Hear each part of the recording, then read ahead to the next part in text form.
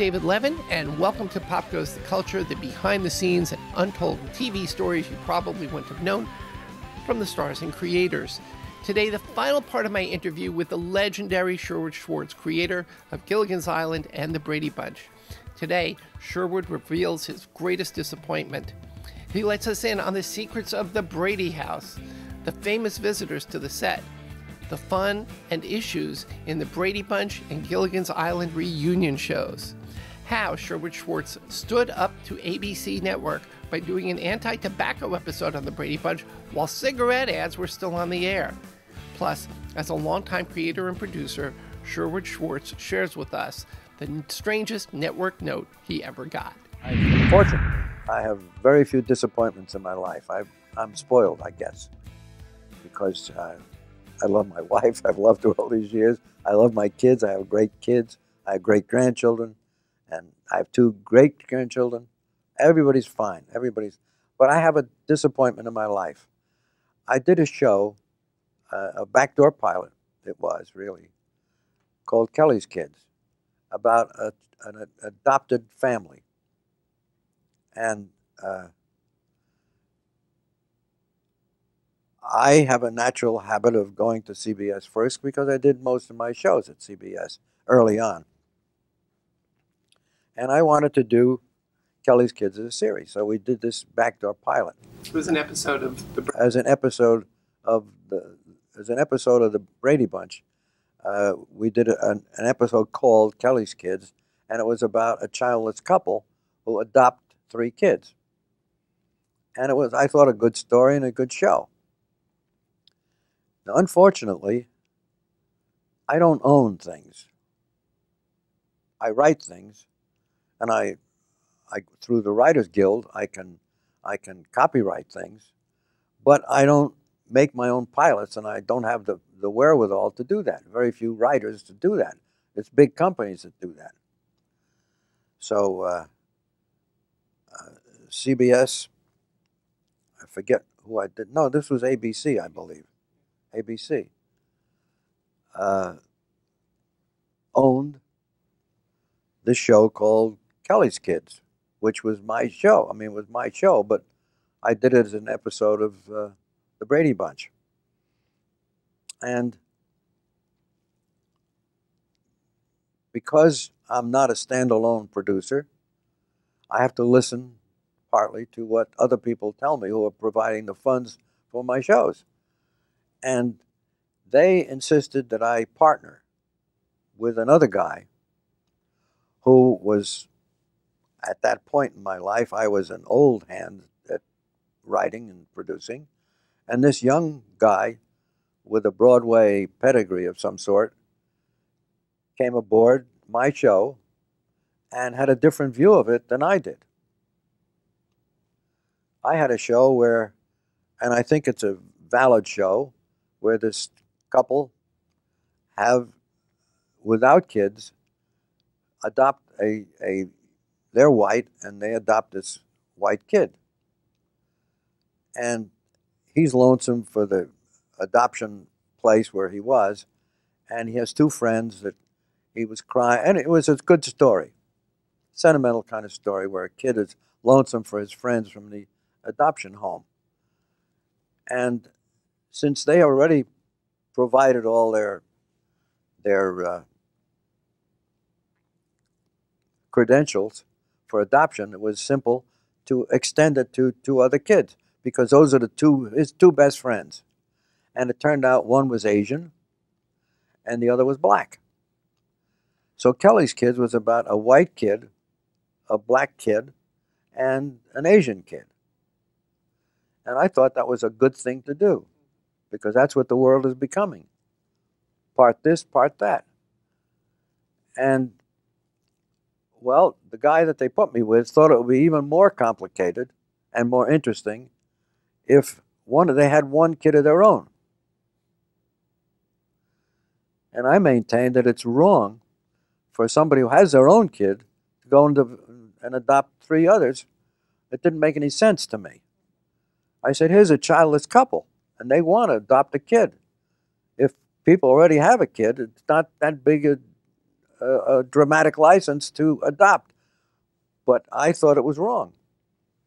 And they thought otherwise. The network thought that this other guy had a more complicated way of saying the same thing.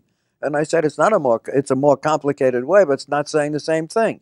Because they would they would favor their own child in any discussion anyway. And I thought it was a confusing signal for an audience. I want the audience to start at ground zero and build on 3 kids that they adopt. And so we parted company. But they spoiled my idea. So the show never went. It became a show. It did. Yeah, with Elliot Gould. Really? Yeah, it was on briefly. Because originally it's with Ken Berry and... Yes, but they put Elliot Gould in it.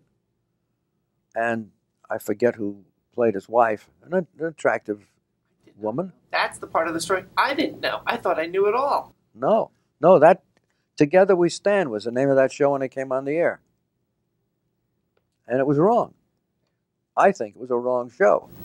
So that was the evolution. It started out on the Brady Bunch. Yes. Turned into something else and became together. Yeah, and I left. All right. Well, that's a good story. I'm sorry it ended the way it did. Well, I would like to watch. I would watch that show with Ken Berry and Brooke Bundy. That would have been a nice show. It was a good show. Yeah, it was. It was the best pilot they had that year. But they, too many cooks spoiled the broth. And as I said, I started off by saying I've had very few disappointments in my life.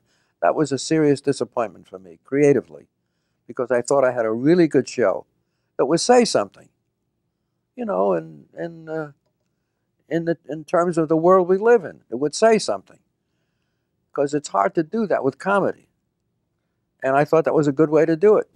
I have a few more questions, and I would love to go on for hours and hours, and I would love to sit down with you for 8 hours one day, just like...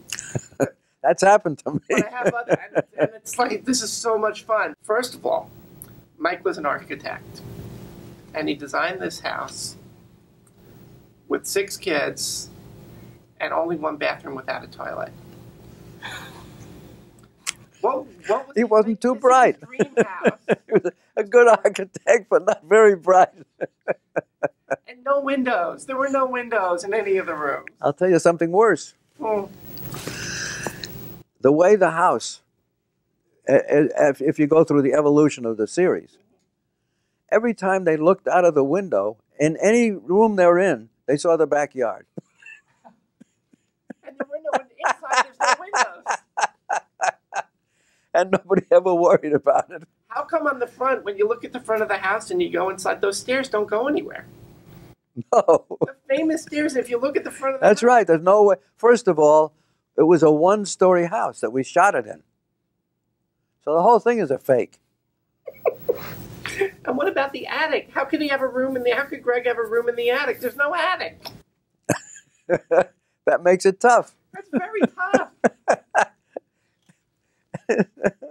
Well, there's some excuse for this, but only if you're insane. Actually, I think it's called the dramatic license. Very dramatic license. It has to be renewed every 20 minutes.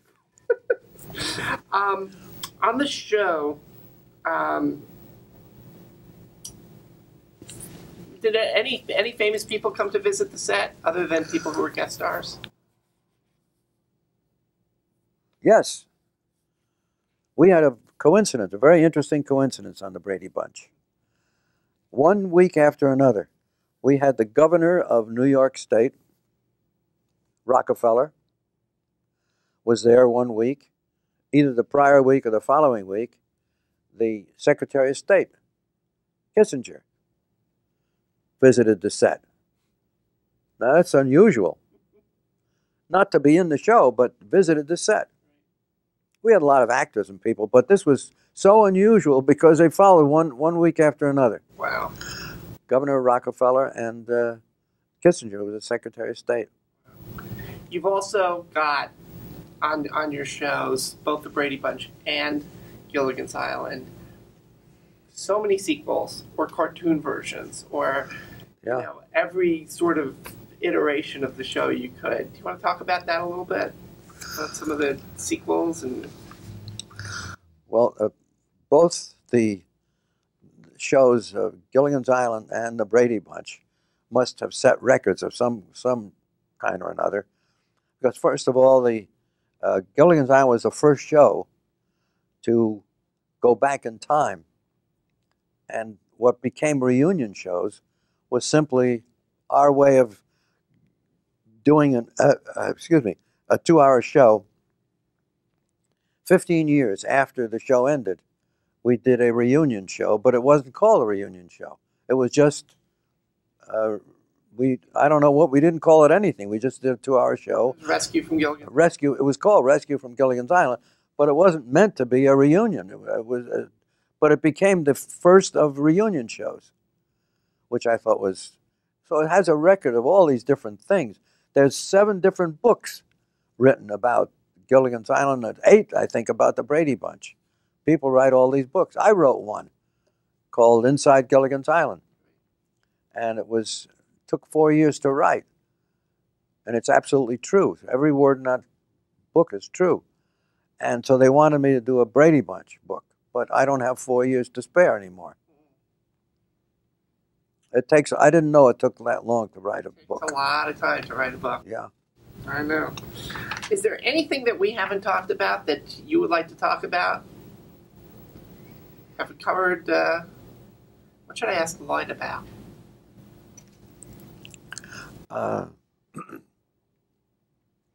Well, he's very proud of certain things about the shows. We're both, neither one of us want to push the envelope. We're very satisfied with the envelope the way it is. And he's very proud of the fact, as am I, that many, many of the stories in our own life, and growing up in my house and his house as a kid, are the basis of many episodes in the Brady Bunch. They're right from home. When did he start working with you? He started working with me, I think, just on he was too young in Gilligan's Island, but he started working as a dialogue coach on Brady. He's a very bright guy. You'll have a very nice time with him. He's very bright. He's quick, and but he's very proud of the fact that they're good shows in terms of what they say.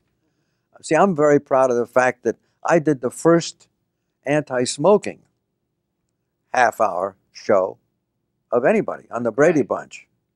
With Greg. Very much anti-smoking. I did a show like that also. I'll tell you that later. Sorry. Yeah, but this was, and we had a tobacco sponsor. Did you get in any trouble? Well, that's the only time I ever held my breath when I turned the script in, because I knew we had Liggett and Myers or one of those tobacco companies as a sponsor. And I must say this, for that tobacco company and for that network, there wasn't a whisper. I just turned in the script, and everybody said, good show, and that was it. You roll up your sleeves for a fight and it doesn't happen. My sleeves were rolled up on that. Strangest network note you ever got? The strangest one was on a show. The strangest one I ever got was on My Favorite Martian. I was there for the first year. Then I went off to do my own show with Gilligan's Island. The strangest note I ever got was from a CBS executive who, on one of the scripts of Favorite Martian, there was a note saying, no Martian would ever talk like this. CBS not only knew how America talks and how Europe talks, they know how Martians talk. That was a serious note. The guy obviously had worked on Orson Welles' special earlier. That's the strangest note I ever got. In fact, somebody else took that and made it the title of a book. Yeah. Amazing. That was a serious note. No Martian would ever talk like this.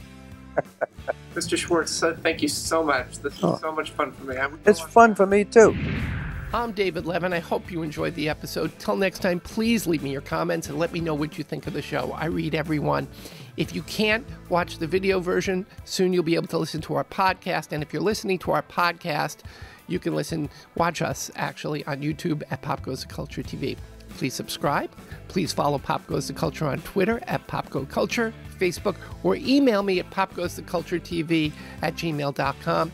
And please subscribe to our Patreon campaign. Just $1 or $2 a month from you can help me keep doing these shows. And for $3 a month, you get a chance to be on our live sister show, Ask Them Yourself. So thanks for watching, and I'll see you next time.